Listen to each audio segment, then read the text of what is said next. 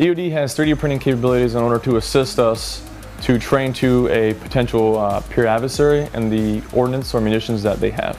If we're using it for replacement parts, or as we are doing here, the manufacturing of ordnance that we can't readily obtain, then I believe we can save money throughout the Marine Corps.